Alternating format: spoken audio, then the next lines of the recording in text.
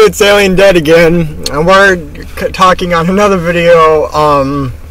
This time I wanted to talk about games with really bad microtransactions. So I found this on a website called Tom's Guide. Basically it's 13 games with the worst microtransactions. So let's begin. Gamer beware. Remember when dropping $60 on a new game was the only transaction you'd have to make? That's rarely the case these days, as almost all modern AAA titles, from solo adventures like Shadow of War to sports franchises like Madden NFL, are brimming with microtransactions that encourage you to drop a few extra bucks for some sort of in-game advantage. Plenty of games do microtransactions right.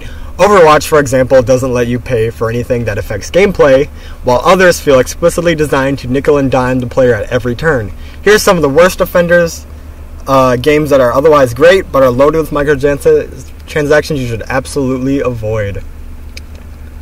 Let's see, Shadow of Middle-earth, and now you can buy it at $9, $18, or $20.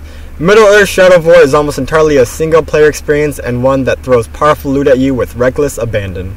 The inclusion of loot boxes in this game is not only confusing, but downright hurtful to the overall game.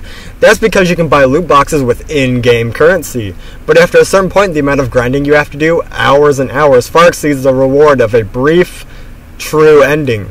Make no mistake, WB Interactive wants you to either fork over your hard-earned cash or waste your time for items that have a tangible effect on gameplay.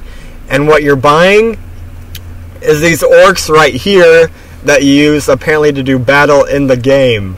So you are legit having to pay to play the game. This is just like a mobile game. How fucked up is that?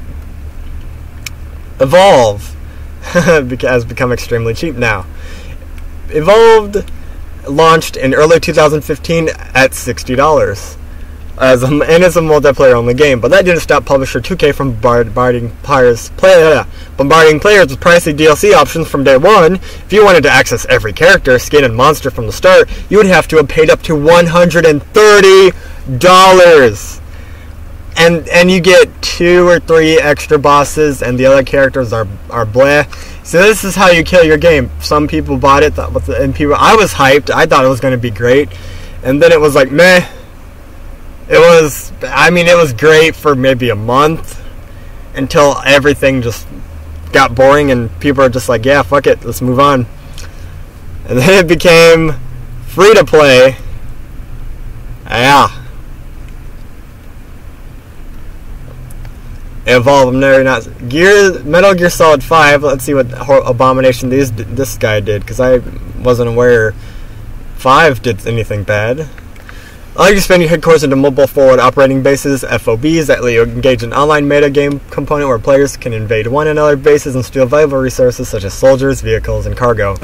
The ability to buy insurance for such bases was patched post-launch and lets players purchase up to 2 weeks of security using in-game currency that you can earn or buy with real cash. Here's how it works. Anything or anybody that is stolen by your opponent can be replaced with the same exact thing as with real insurance. If you don't get attacked, you still have to pay the premium. The FOB insurance takes away any real risk and strategies involved in the 24K base management. So basically, you're paying money to no longer have fun in the game that you bought at $60 to have fun. Good job, guys. Good job. Assassin's Creed Unity and Syndicate. Alright, let's see where they fucked up here. The Assassin's Creed series has never locked any important game content behind a wall, save for substantial expansion packs. But Unity and Syndicate made users cough up money if they wanted to find it all. Up until Unity, you could scope out the locations of optional goodies simply by climbing to a high vantage point and syncing your map. That'll change with the introduction of Helix credits, a premium currency that's almost impossible to earn in-game. Helix credits are also the only way to buy maps that help you locate desirable collectibles or even important side quests.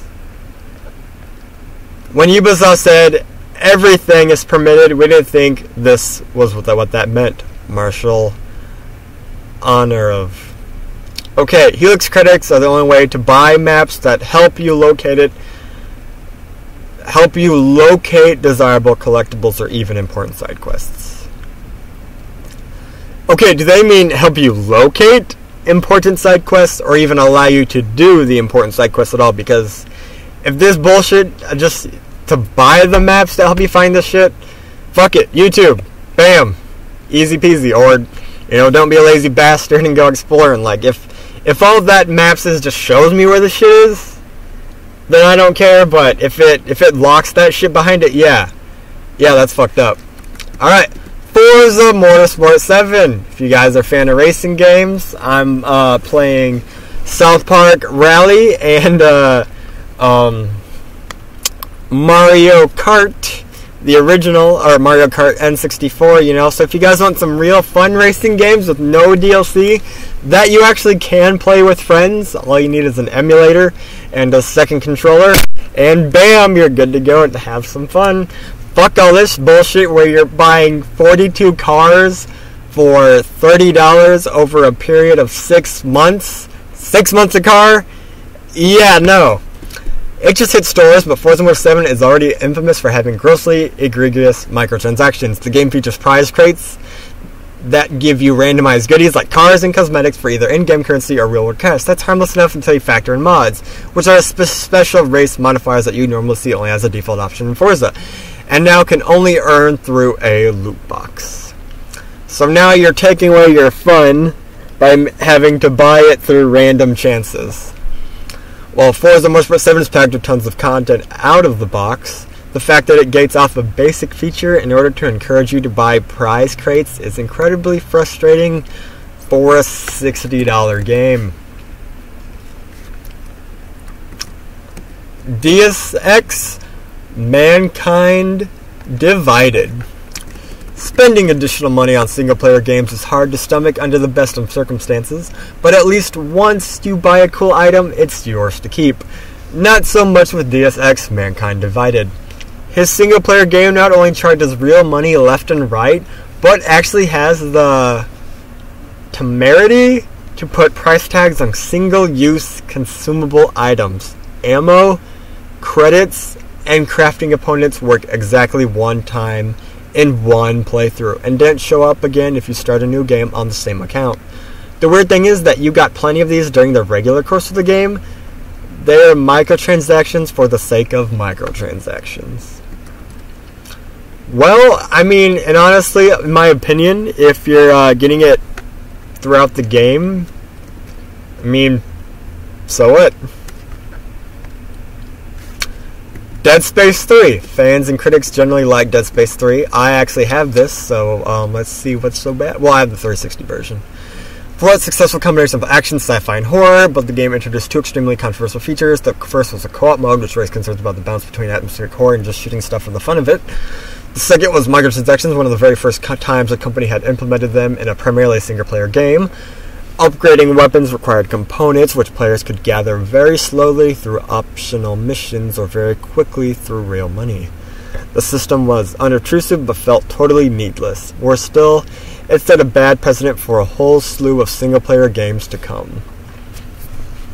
Yeah, because when you're implementing in stuff like this, that's how you can help kill your game. But so basically this game's going to become a grind for upgrading weapons. Wonderful.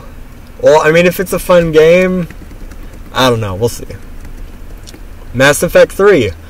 BioWare's 2012 epic space adventure Mass Effect 3 features a surprisingly addictive co-op multiplayer mode, which grew pretty robust thanks to a steady stream of new maps, features, characters. The problem is you can unlock new characters only via randomized loot crates, meaning that required online stuff. I mean, I'm not an online player, but for all you online guys, I'm so sorry you have to deal with this bullshit. All the money grubbing, yeah. See, I mean, you're taking away your fun. Tales! Apparently it's a whole series. 2008 to present. What's your favorite part of having a Japanese RPG? Leveling up your party slowly over time, expanding your inventory of powerful items, collecting crazy costumes for your characters. The Tales series has aggressively monetized all three and even withholds features it used to give away for free. Since Tales of Vesperia in 2008, players have since been able to pay for experience levels and healing items, which can completely break the game's balance early on. So basically, you're paying for cheats. What's really egregious, though, is that players have to pay money for swimsuits, formal wear, and legacy costumes for previous Tales games, all of which used to be earned through side quests. Basically, all the stuff used to be free. Think about it through cheat codes. I mean, if you're a PC player, that should obviously, piss you off.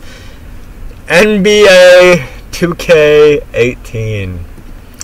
Part of the appeal of NBA 2K is building up your own superstar in the My Career mode, but doing so can be a long, frustrating grind if you're not willing to pay real cash for the game's virtual currency.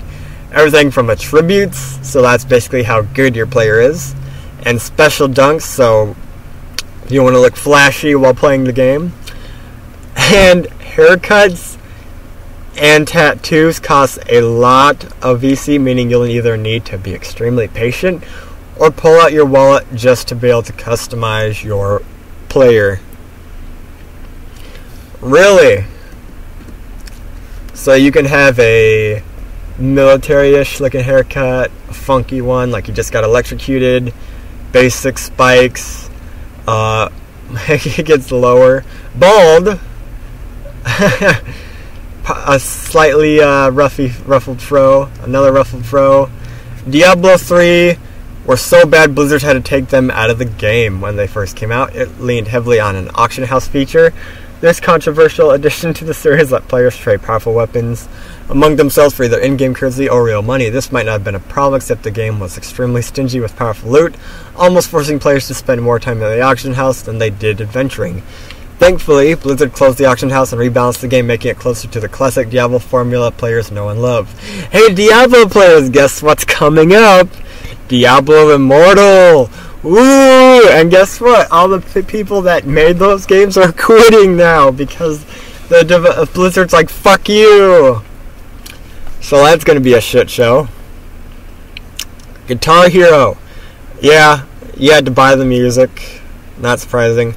Mortal Kombat X. Yeah, you're buying fatalities. So, I mean, hey, if you are frustrated with never being able to perform a fatality, hey, here you go.